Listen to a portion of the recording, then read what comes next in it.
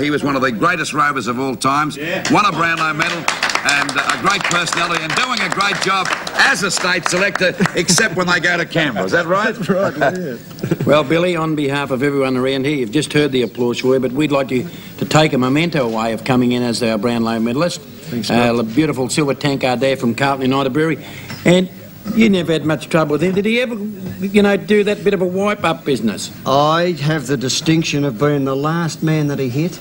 He hit hundreds, as you know. Yeah. And in the last 5 minutes of his last game, he gave me a terrific karate chop in the throat and nearly decapitated. Did he? Yes, he was. But you were pretty known savage, that